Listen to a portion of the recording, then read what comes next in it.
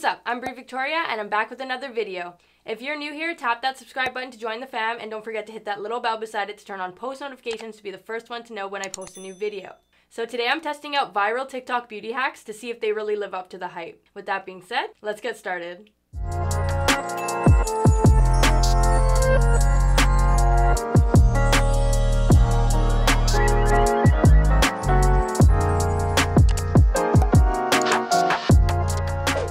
So the first TikTok beauty hack that I'm going to test is actually an eyebrow hack by So Primp. I'll put the clip up real quick and then we'll try it ourselves.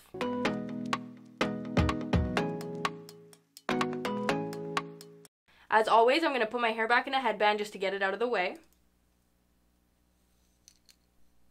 This time I really am pushing it back. So what she did was she went in with some eyeshadow and a blending brush and then cleaned it up with a makeup wipe. As you can see, it's a little crazy, it's a little messy, but it gets cleaned up at the end, so that's good. I'm going to go into my Morphe X James Charles palette and I'm going to go into this shade right here, which is T. And I'm just going to go ahead and, I guess, place that on the brows. I'm scared. Okay, I'm actually scared. What if it doesn't work? I guess this is why we're putting it to the test, right? So she just kind of buffed it onto the eyebrow. Oh.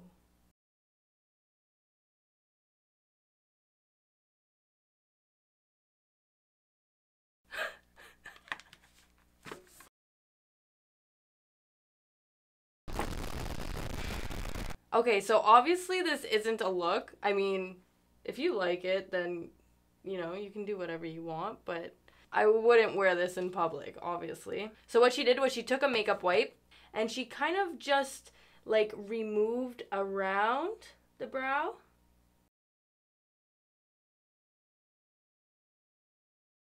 Okay, so it definitely did something. I mean, it makes the brow a little like more harsh than usual because you're packing on that product. Unless you want a really dark brow, I probably wouldn't do this, or maybe I'd go in with like a lighter shade in the front. I'm just gonna go ahead and remove it from the other brow and then we will move on.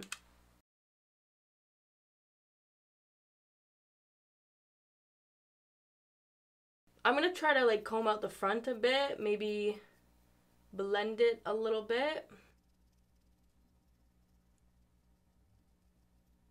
Okay, so that's what we have when it's all brushed out, and I mean, it doesn't look horrible, but hacks are supposed to make your life a lot easier, and if anything, this was harder than doing your brows. Doing brows on the daily, you'd usually just carve them out with concealer if you went over a little bit, but with this, you're using a whole, you know, makeup wipe, and as you can see, it's kind of a waste. It's kind of just doing your brows, but with extra steps. I mean, I'm gonna have to rate this one maybe a 2 out of 10 just because I wouldn't do it again. What do you guys think? Okay, so I guess we're gonna move on to our next hack.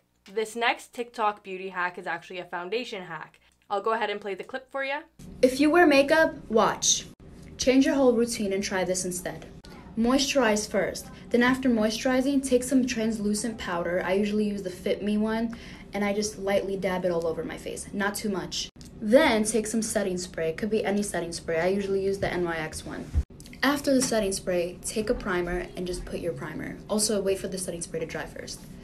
Then just put on your foundation and just see what happens and how amazing your makeup is gonna look. So she says to moisturize and then go in with a little bit of translucent powder. I'm using the Laura Mercier translucent setting powder, and I'm just gonna put a little bit on the brush, and I already moisturized because I do that right after I wash my face. Too much moisturizer is actually not good for the skin, so I'm not gonna go in with any more. I'm just gonna go straight in with the powder. She said not to go in with too much, so I'm tapping off the excess. If we're gonna test this hack, we might as well test it full force, right? I mean, those eyebrows were like 0 to 100 real quick, so I ain't worried. Okay, so now that I have the powder on there, she says to go in with a little bit of setting spray. I'm actually using the NYX setting spray just like she did, and I'm just gonna go ahead and place that all over the face.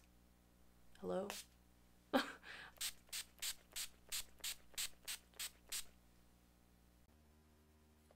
I got it in my eye. She says to make sure that's completely dry before you go in with your primer, so that's what we'll do. My face kind of feels a little sticky. in the cheek areas. I don't know if that's because there's like powder underneath the setting spray or just because there's setting spray on my skin at all before my makeup. But that's fine. We're testing. We're testing. 1, 2, 3. We're testing. Now with the primer, we're going to go ahead and place that all over the face. I'm actually so scared. I feel like it's going to crumple up and I mean, oh, I don't know. It's actually not picking up any powder from the face, so I guess that setting spray really was needed. Now that my face is primed, set, and powdered, I'm gonna go in with my foundation. She says to go in with your foundation the way you usually would, and that's what I'm gonna do. I don't see much of a difference. If anything, it took longer than doing your makeup regularly. So once again, hacks are supposed to make life easier, and if anything, this is making life harder. Okay, so right away I'm noticing that it's kind of showing my pores a little bit more. I don't know if you can see, but around here I'm seeing more pores than usual. I'm seeing a little bit more product on the skin. So yes, it's giving a nice coverage, but I'm seeing a lot more product build up. It looks pretty good. It looks pretty flawless. I definitely don't hate it. I like it a lot, actually. My eyebrows are so dark. It's a little more textured up close around the nose area and the high points of the cheeks. I'm going to give this hack actually a 9 out of 10.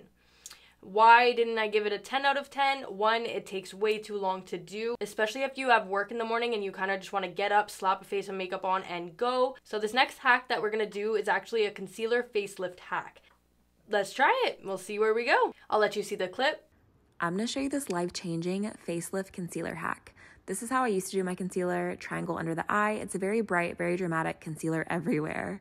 With this technique, you strategically place it on the inner and outer corner of the eye going upwards, and this will lift the face. If you have dark circles, just use a color corrector before your concealer. This uses less product, so it looks more natural, but you can use it for everyday or dramatic looks. I always set my concealer with a powder just to make sure that nothing creases. This is literally a facelift without the surgery, and your face will be snatched.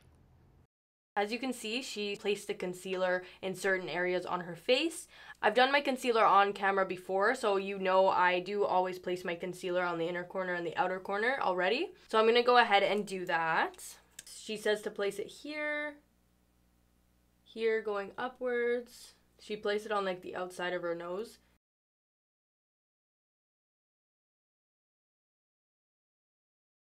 And I'm just going to go ahead and start blending that out. I usually don't put concealer on the side of my nose, so that's new.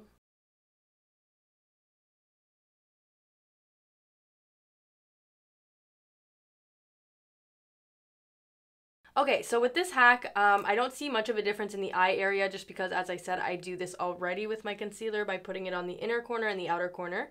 In the nose area, I mean, it looks nice. It doesn't look too crazy. But in the mouth area, that's something I might keep doing. It definitely kind of brightens up this area. But when I go in with concealer, I usually place it here on the nose and on the forehead just to kind of highlight. And it kind of looks like it's missing right now. My final rating for this hack is going to be an 8 out of 10. It definitely lives up to its hype. Moving on. Okay, so I went ahead and just carved out my brows, added a bit of eyeshadow and bronzer on the cheekbones, forehead, and chin. And I'm actually liking how the brows look if they weren't so dark. So maybe next time I would just add a lighter shade to the inner portion of the brow. So this next hack is actually going to help us contour our nose. It's by the beautiful NikkieTutorials, such a talented makeup artist and content creator. Love her. So let's put this hack to the test. I'll show you what it is right now. All right, so you want to contour your nose without any failures? Let's go. First, you're going to need your bronzer. Take the bronzer on a brush, and literally what you start doing is bronze your entire nose from tip all the way to the bridge. It's going to look like a mess right now, but trust me, we will pull through. Okay, now here's the trick. You take your face powder and a dry beauty blender, and you're going to snatch the sides. The more you bring this in, the smaller your nose is going to look. So we're going to make this as big as you like. Like literally, look how small that looks already. Don't forget the bridge. You want to make that nice and light as well. Boo! Take a big faith breath, oh my God, English, what even is it? And start buffing all of this out until it's soft. Some highlighter to just the tip and the bridge, and you're done. Okay, she's so talented with makeup. Do you see that? She looks so snatched all the time. Oh my God. So what she says to do is go in with your favorite bronzer and just kind of place it on the nose. Usually when I'm contouring my nose, I would use a smaller brush and kind of outline the sides, but with this, she's saying just to place it all over the nose. So that's what we're gonna do. So it looks a little crazy, like she said it would. Then she says to go ahead and just snatch the sides with a translucent powder and a dry beauty blender. So I'm gonna go ahead and do that.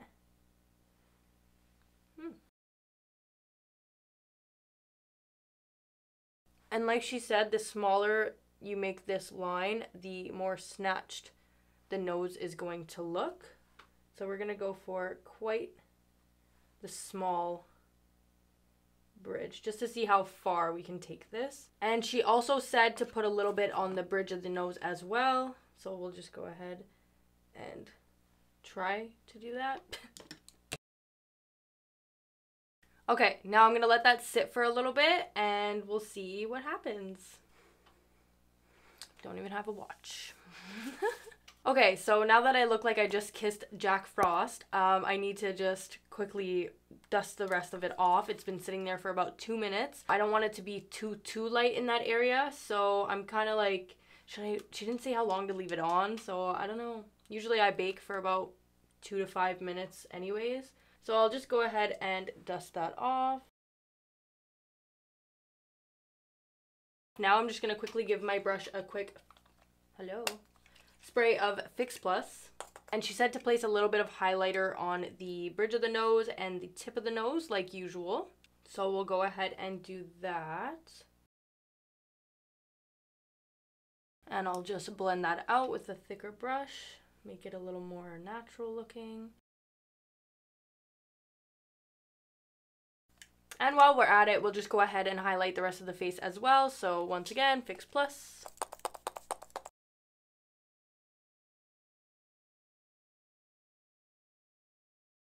Okay, so here's the final result of the nose contour hack. I love it. 10 out of 10. I'm giving it like the best review. If I can give it higher than 10, I would. It looks so soft, so natural. Like, I'm just really liking how it turned out. Usually I'd go in with a really small blending brush and just like chisel out that whole area and then blend it in and so on and so forth. But with this, it was so easy. It just really made my life easier, which is why we want hacks. Now, like I said, 10 out of 10. NikkieTutorials is a goddess at makeup. I love her. She's so talented. And obviously she knows what's up when it comes to makeup. So Nikki, thank you. You probably won't be seeing this for a really long time if you ever even see it. It'd be cool if you did, but a girl can only dream, right? So we're gonna move on to the next one, which is actually a blush hack. And I'll show you what it is right now. The way you're putting on your blush could actually be aging you. If you use one of these big brushes and kind of put it all over your cheek, it could be dragging your face down. So what I like to do is I like to use a foundation brush and I put it right above my cheekbone to kind of lift my face, and you can see the difference right here. Okay, so as she mentioned, the placement of your blush really does matter, and it can give the illusion of your face being dragged down. When I apply my blush, I usually go in with a fluffy angled blush brush, and I just place it on the outer area of the cheekbone. I try not to pass my pupil area because that's when it gives that effect of it dragging down. So obviously we're not going to be using that brush today. We're going to be putting another brush to the test. She went in with a foundation brush. Now, I'm not a big fan of foundation brushes because I do find they tend to absorb a lot more product than needed. And then when you do place it on, it doesn't really blend out properly. So I actually have a brush that's very similar to a foundation brush. It's just a little more fluffy, a little less dense. So on one side of my face, I'm going to go in with the foundation brush, and we'll see if this really works. So I'm going to go ahead in with that on the tops of my cheekbones.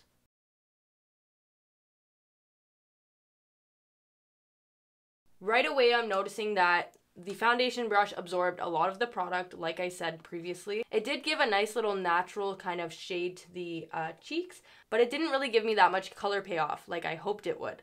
Now I'm going to go in with this little bit of a fluffier brush. It's more of like a highlighter brush that I'm using right now. tapping off that excess always because you don't want too much color. And we're going to see what that does. Okay, so right away I noticed the fluffy brush did actually make a huge difference when it came to the color payoff. Overall, I do like the placement. It's a little further back than I usually place it. It's definitely a lot more natural, so I might stick to this one. Not with the foundation brush, but with the fluffy brush, obviously. I'll give this hack an 8 out of 10, just because I'm not a fan of the foundation brush. It's definitely easy. So yeah, 8 out of 10, final answer. Moving on to the next hack. Okay, moving on to our next hack, which is actually a mascara hack. Now, if you've ever used mascara, you know it could get messy, especially if you're in a rush. Let's see what it is. Here's what you do when you get mascara on your top lid. First, we're gonna let it dry. Whatever you do, don't go in straight away and try to touch it. That's only gonna make it more messy because it's still wet, so let it dry down first. Now go ahead and take a dry mascara spoolie or even a toothbrush and go over it lightly, just trying to flick off that mascara. So you're just dry brushing and flicking this off of the skin. It's gonna start slowly coming off. Go over it a few more times until that really dark pigment is off. So I'm gonna go ahead and just curl my eyelashes. So the mascara I'm using right now is the Lash Sensational, wow, that's a tongue twister. The Maybelline Lash Sensational.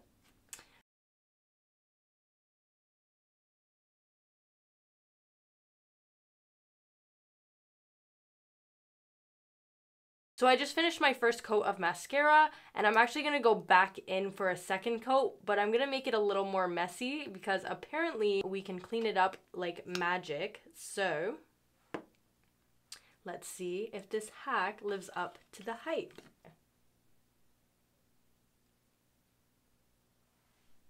Oh, uh-oh, what am I gonna do? Okay, so she says to let that dry before you touch it, so I'm going to go ahead and do my other eye while that dries. So usually if I'm doing my mascara and this happens or I get it on the eyelid, I do let it dry anyways. That's something I learned very early on in my makeup journey. If you touch it when it's wet, it's going to smear everywhere. It's going to be a bigger mess, so I always let it dry either way. Okay, so it's been about 5 minutes. I'm just going to quickly see if it's completely dry. Okay, no transfer. That's good. Means it's dry. She says to go in with a spoolie and just kind of brush it away. I mean, I'm gonna like show you. It's taking off my foundation, but it's not taking off the mascara that was there. Ooh, you gotta really get in there, huh?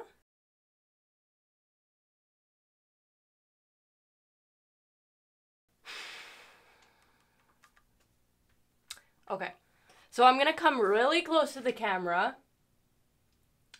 and I'm gonna let you see what it did.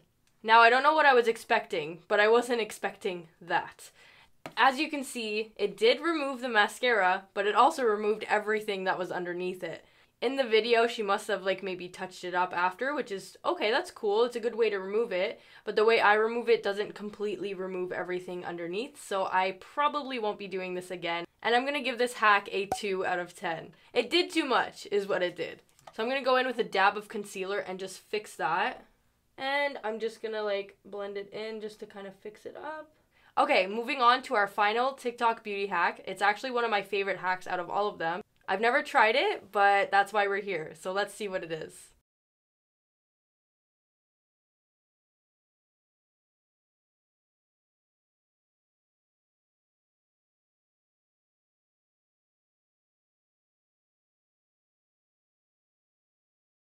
Okay, so that one was by Soph Does Life. She's a very talented makeup artist and YouTuber, and she did it really well. So let's see if it works for me. So I'm just going to take the cap of the NYX setting spray, and like she did, she just sprayed a little bit in there. And then she took some bronzer. I have the same one. And she just went in and kind of gathered a lot of extra product. Uh-oh, where did that go? I spilt it. Oh no. And then she kind of just tapped it into there. Now I'm going to give it a little mix. Kind of looks like chocolate milk. I'm not going to drink it though. Bad idea. Don't drink setting spray. Or bronzer, for that matter. Any makeup. Don't. Just not a good idea. Then she went and just absorbed all of that with her brush. I'm so scared. Okay. Then she went in and just kind of flicked. Oh. Oh, well, it works. Then she just flicked the product where she wanted it to go. So I want a little bit more on my nose, so I'm just gonna... Wow. Wow, that really works. I mean, I would use a smaller brush if you want to really concentrate on this area. I kind of went a little crazy, like I always do. Like, it really looks like real freckles. Like, I can't believe it. It's so cute. So for this hack, I'm giving it a 10 out of 10. This really worked very well. It lived up to the hype, and it just looks so cute. So here's the finished product. I don't know if you can like see, but they look like real freckles. Like, oh, I love it. So those of you with real natural freckles, I love you. You're beautiful. I wish I had natural freckles, but I don't, even though I've had countless sunburns on my face. For some reason, freckles never wanted to show up, but it's okay because you should love yourself however you are. And now I can have faux freckles. I would definitely try this again. I love it. Okay, that was our last hack, and most of them did live up to the hype. Some of them not so much, but that's okay because that's why we did this video. I can debunk them so you don't have to. Between the faux freckles and the nose contour, they're both YouTubers, so obviously they both know what's up with, you know, makeup.